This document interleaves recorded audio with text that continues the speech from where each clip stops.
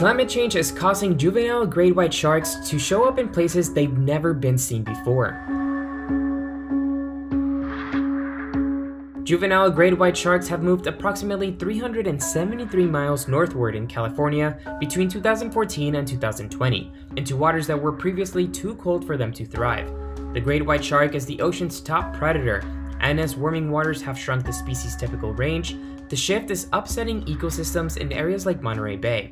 Kyle Van Houten, the chief scientist of the Monterey Bay Aquarium, said that we're able to document a dramatic rise in juvenile white sharks in Monterey Bay that started with the marine heatwave in 2014. Fascinatingly, after that heatwave stopped, it's still been warm and the white sharks haven't left. They're still here. The presence of southern sea otters means this is a significant problem in Monterey Bay. Juvenile great whites eat fish before graduating to seals and sea lions. It's thought that the apex predators learn to kill marine mammals by hunting and killing sea otters. In fact, since 2014, the number of sea otters in Monterey Bay has reportedly dropped by an astonishing 86%. Sea otters are a threatened species and very important for the California coast as ecosystem engineers, both in kelp forests and seagrass meadows, said Van Houten.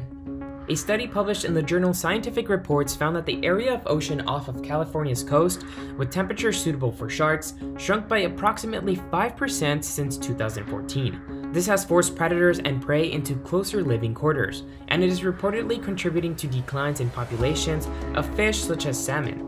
Kyle Van Houten, the Monterey Bay Aquarium's chief scientist and co-author of the study, told The Guardian that the sharks are not to blame. The sharks are not the problem, climate change is the problem. The sharks are telling us that the ocean is changing, and it's now time for us to do something about it.